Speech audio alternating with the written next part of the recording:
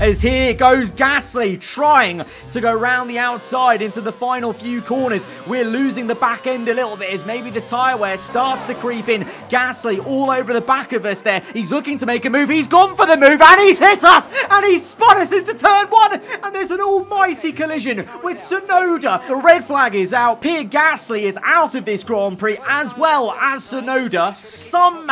Somehow, we are still in the race, but I think with major floor damage as I turn in, because that's where you turn for turn one, and Gasly's not even trying to turn, or he's understeering as he turns. Tsunoda tried to take avoiding action. The Haas has decked Gasly into P1, so Gasly's given me major floor damage for the rest of the race.